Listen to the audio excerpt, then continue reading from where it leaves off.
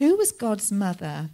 Because she said they were talking about mothers, and she said that Anita had said if Mary was the mother of Jesus, then who was the mother of God? Now, isn't that a wonderful, wonderful question? And Anita, when you're watching this, I was so proud of that question that you asked, because it shows that you want to understand more about God. And what a wonderful question. But you know, God doesn't have a mother because he is the beginning and he is the end. He is the Alpha and he is the Omega. And so we cannot even understand. It's beyond our human comprehension because he is the beginning and the end. But well done, Anita, for asking that question. And just as we close this psalm, I'm going to skip over just a few verses there and over to verse 23 of Psalm 139. It says, "Search me, God, and know my heart. Test me and know my anxious thoughts. See if there is any offensive way in me and lead me in the way everlasting." You know, God sees our heart. He sees any anxiety, any fears that we may have.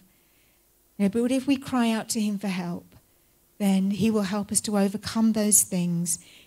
As we've read in that psalm, he is there during the night, during the day, before us, behind us, surrounding us. How amazing. How amazing is that? But it's saying there that it says, if there's any offensive way in me, show me, Lord.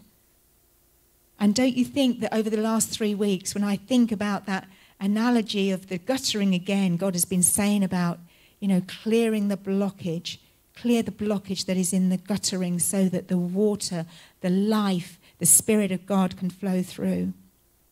So I'm going to leave that with you.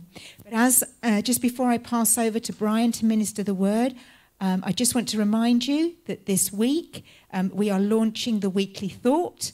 Now, I did say that the link was going to go out on Monday, forgetting that it was bank holiday on Monday. So I won't be at work, so the link will go out on Tuesday, which means that you will receive a link of the video recording of the Weekly Thought. Now, I know that we sent that out in paper format or electronically on Thursday, but you will receive a video on Tuesday morning. Then, if you've got any questions, just if you want to email them across, that's absolutely fine. If you want to join us, though, for a discussion, a live discussion on Zoom, we'll be doing that on Wednesday evening from 7:30 until 9 o'clock. It would be helpful if you've got any questions that you let us know in advance so that we can prepare. It doesn't matter if not, but it would be preferable. So we look forward to hearing from you, be it by email or, whatever social media you have. But then if you're able to join us on Wednesday evening from 7:30 till 9, we will obviously be able to try out Zoom for the first time. So look out for the links. I'll be sending more information out on Tuesday. And God bless you. And I look forward to seeing you real soon. I'm going to hand over to Brian now. Take care. Bye for now.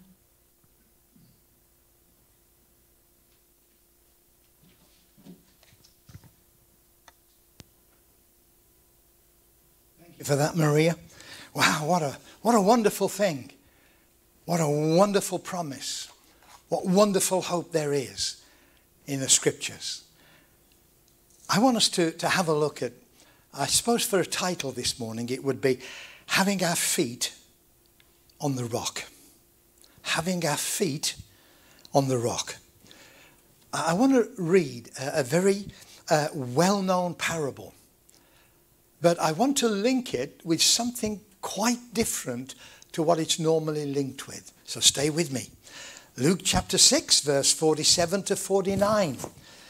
Everyone who comes to me and continues to listen to my words and practices its teaching, I will show you what I compare them to.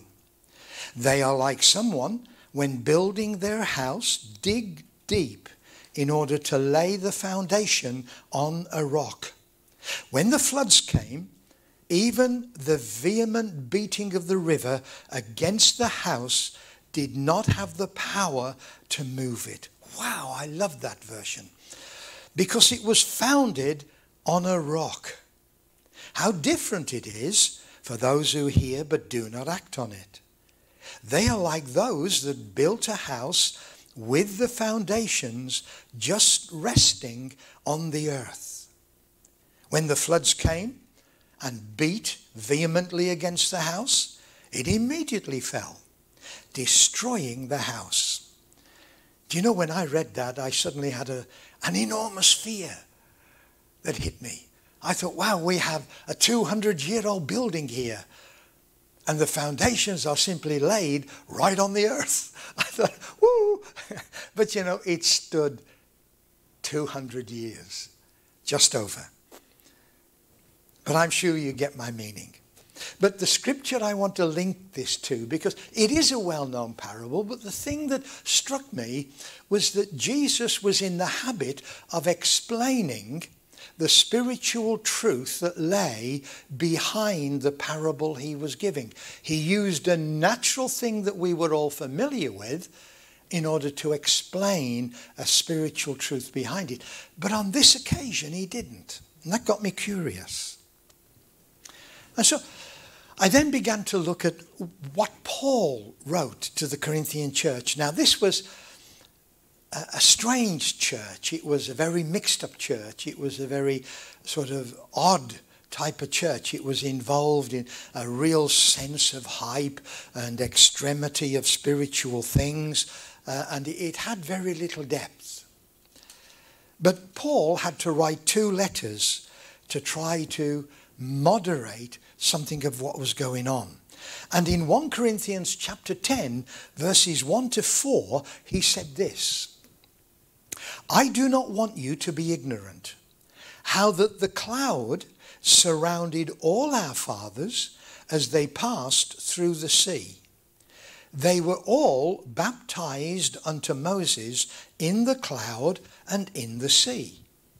Every one of them ate the same spiritual meat and drank the same spiritual drink.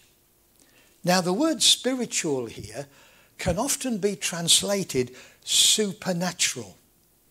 Not sort of hairy-fairy stuff, but supernatural. So we could easily say everyone ate of that supernatural meat, reflecting the time when in the wilderness God fed Israel, his people, with supernatural manna, and drank the same supernatural drink. Bear that in mind, because the next phrase says this: for they drank of that spiritual rock, that supernatural rock that followed them, and that rock was Christ.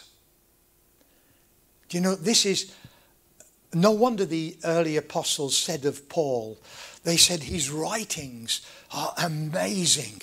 They're so incredibly difficult to understand. And aren't they? You have to really delve to understand Paul's writing. And so as we try to make sense of building on a rock, yet we see that Paul linked the rock that was Christ, he linked it to supernatural.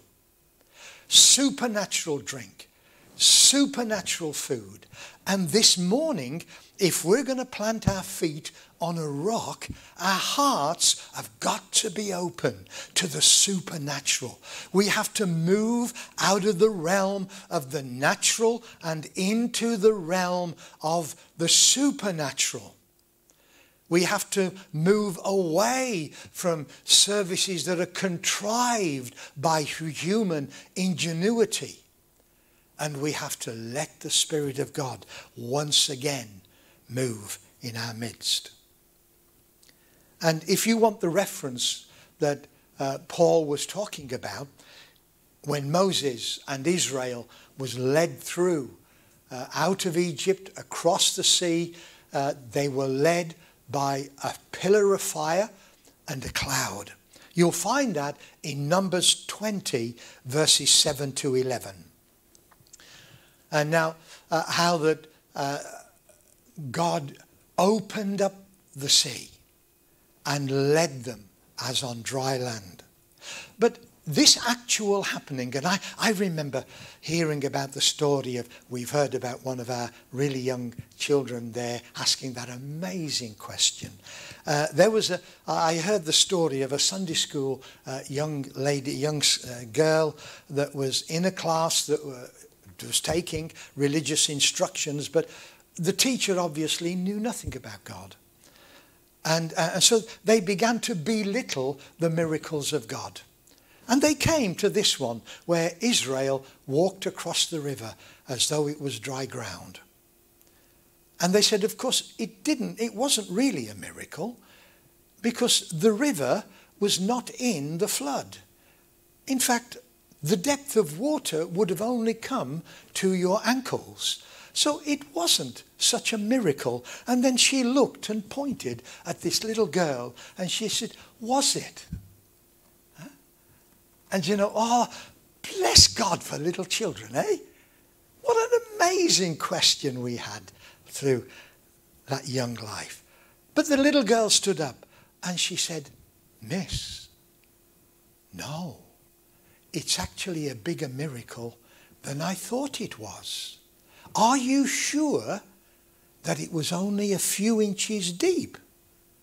And she said, yes. Well, she said, that's amazing because God drowned the whole of the Egyptian army with their horses, with their chariots and everybody in 3 inches of water. That is amazing. Oh, wouldn't it be good if we could get back to childhood again? But you see, out of this actual happening came a lifelong tradition to the Hebrews. They began to promote what you could easily call folklore or fairy tale. It got exaggerated, it got twisted for whatever reason. And it came out that a large fragment of rock was cut off this big rock there, and there were 12 crevices in that rock. And that followed them. It kind of rolled itself into a mound, and it followed them supernaturally everywhere they went. And when they were in need of water, then water came out of these crevices. And so it became exaggerated. It became something that intelligent people would probably look at and say, that is a step too far, really.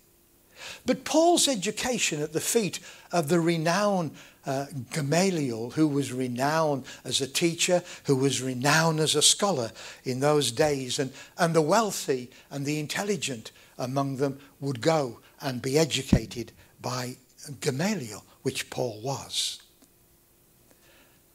And so Paul, when he was trying to deal with the problem in the Corinthian church, I don't think for one moment, by referring to the rock that followed the children of Israel, I don't think he was trying to support the theory that they had propagated. For whatever reason. Because Paul said so powerfully at the end of that rock that followed them was Christ. It was not a fairy story. It was not folklore. It was Christ in all his supernatural power, taking human things and making them supernatural. Was that the reason that Jesus never gave an explanation to that parable? Was it that he didn't have the time to try to defeat and destroy the folklore that was hiding the real truth?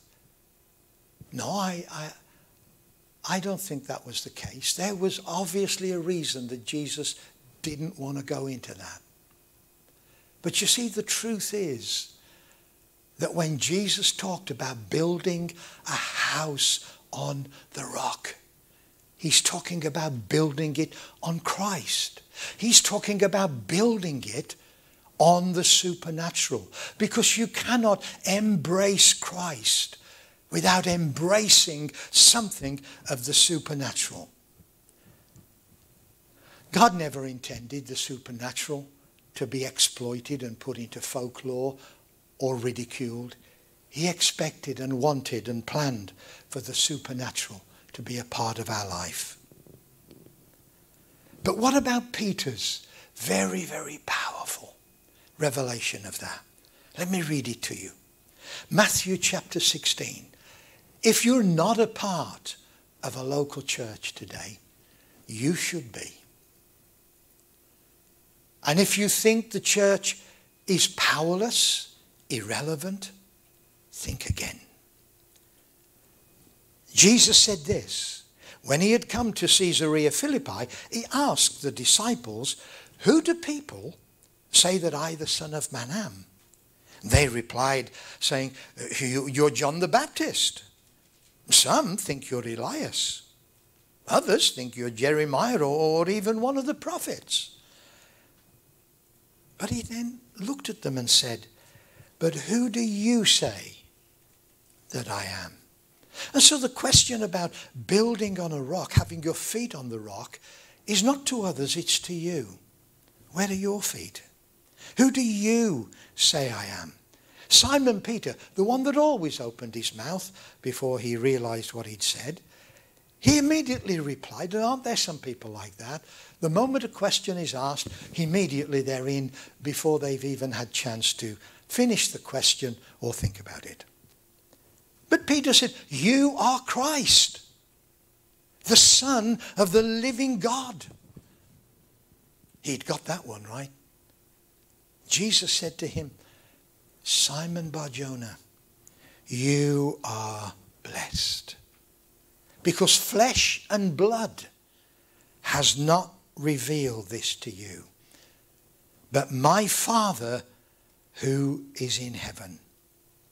I'm telling you that you are Peter.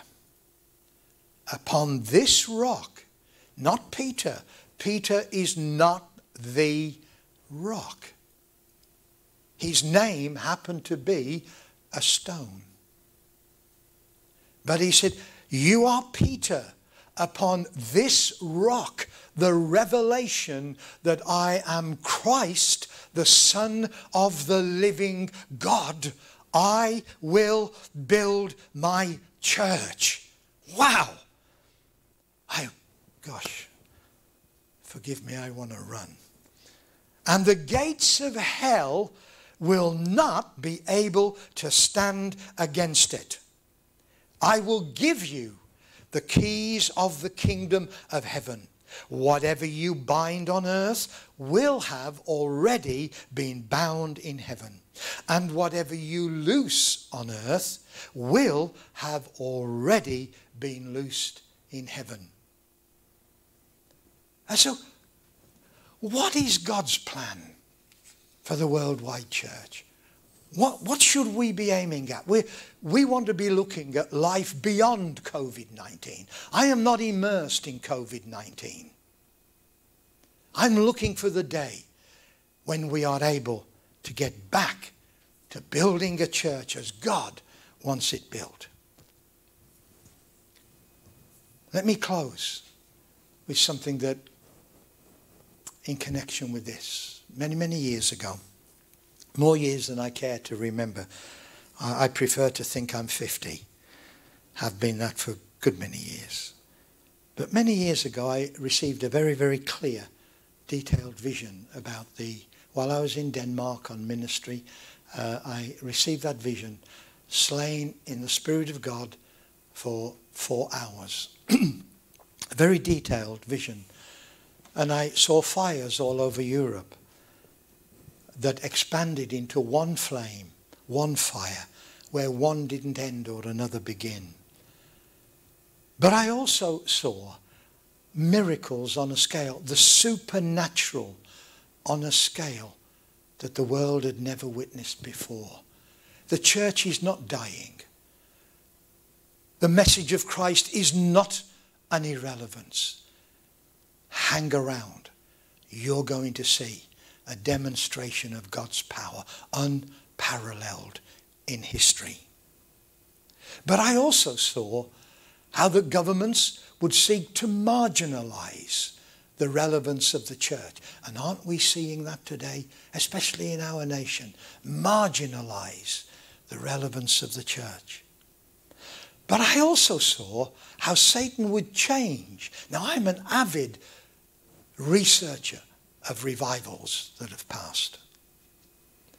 And every single one of them have failed. They stopped, not because God had finished, but because man interfered. Every single one of them, without fail. God did not have a time to stop. Man interfered with it. Satan began to bring the church into extremity or compromise, denying reality of the power of the Spirit or going over the top with the power of the Spirit. But this time he would change his attack and he would begin to create, mimic the real move of God that is yet to come by human means, by human manipulation. You see, you can be psychosomatic in people's lives. You can control by human things. But the church that Jesus is building, I will build my church on this rock, the rock of the revelation of Jesus Christ. And we need more revelation of who Jesus is.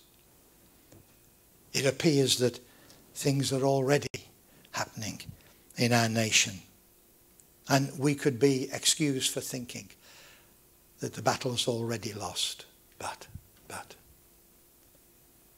one thing, Christ is still going to build his church. Nothing, no one can stop that. This was not an idle promise. It did not come from the lips of a human being.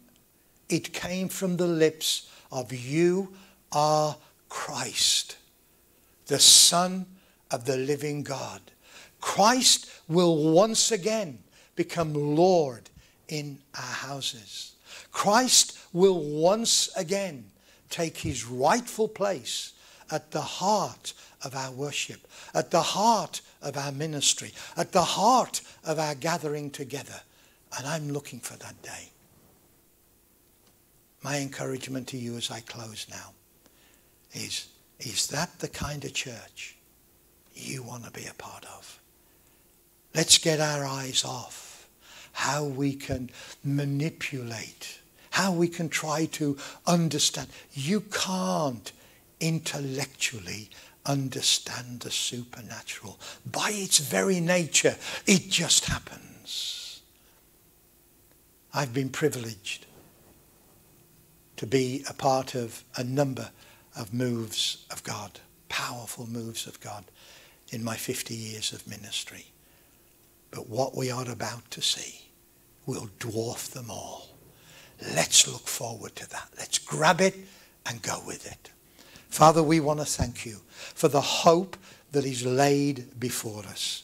We want to thank you for the joy that is laid before us. We want to thank you for what we know you're going to do. And we say amen to it. The Lord bless you. Tune in again next week. Thank you.